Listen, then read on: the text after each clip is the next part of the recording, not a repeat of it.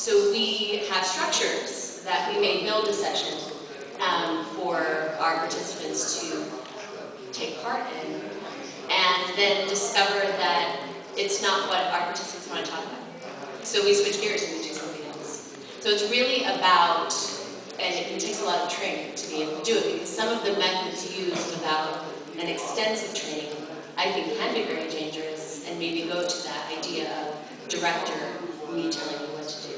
But that's not what our work's about at all. So there's a real difference between that, and it's really balancing the structure and the freedom of the sessions.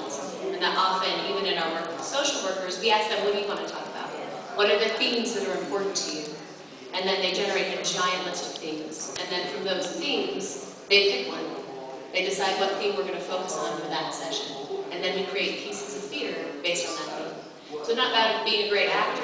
It's about doing something. It's about getting up and creating some prose and images and talking about what we see. So really our jobs as facilitators of this work is to guide with questions. So the beautiful thing is that in a session, there will be multiple perspectives. There's never a wrong or right answer. There's just multiple answers, and there's multiple questions. So I find that you can answer with a question, and there's a lot of room for that in what we do. In terms of what do I learn by teaching this work, I find that it allows space for me to profoundly connect to communities and people I might not otherwise have the opportunity to gain a perspective with as well. Because when I'm in the room as a facilitator, I'm also amongst the group, and I'm also vulnerable, and I'm also with them. So it's not about me being the expert, even though I have some skills, and I'm there with you, but it's about us learning, and it's about me learning at the same time. I think Nadia is probably going to talk a little more about impact on that question.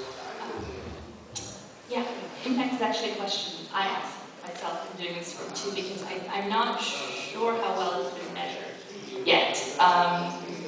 Starting. Right.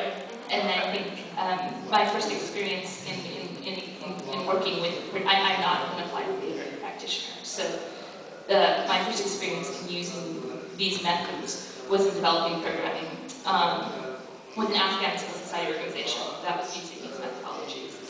And so, you have like the evidence from there is anecdotal. Like, people participated in these workshops, went on to form their organizations who were working on specific victim-related issues. People felt better. But the thing is that how do you sustain that transformation in the workshop, I think, is a question to answer. Because once you leave that space carrying these lessons with you, it's hard to maintain. So, it's an issue to consider, and I think it's a starting point. But I also think that, I also think that the intention of the work is not just to do a workshop. Again, training takes a long time. All of us have degrees, and it took us a long time to learn what we know. So for the work to actually have an impact, for us actually to learn how to question one another and how to dialogue, it takes a long time. So the goal really, in order to measure the impact, we have to make a commitment to doing the work in long periods of time.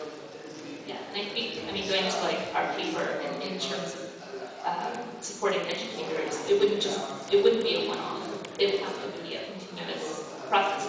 Building community takes a long time. So peace building takes a long time. So this would sort of track that. In terms of, I'm not particularly, I don't like theater necessarily to be participated in it, but I've been forced to do it so many times.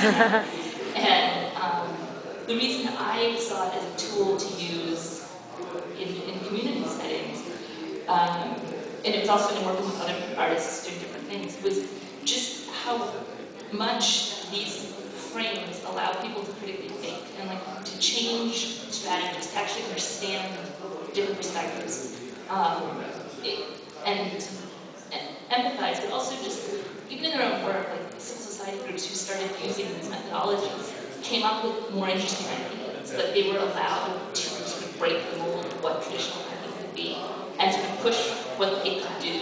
And I think that's where it's really useful in peace building as well, and in education. It's sort of puts the onus on the person to come up with their own solutions, and the empowering thing is that people can do it, and people do it every day. And so to bring that into a classroom, to bring that with helpers, I think just sort of bolsters confidence and